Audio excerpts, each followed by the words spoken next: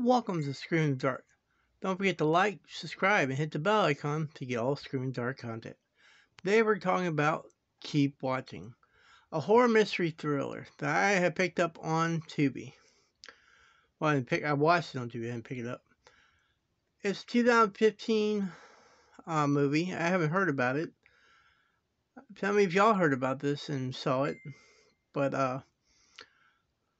I thought it was very interesting. I liked the concept. The concept has been done before, but I liked all the actors. They did a couple silly things, but I won't ruin it for you, that most people that I know wouldn't do.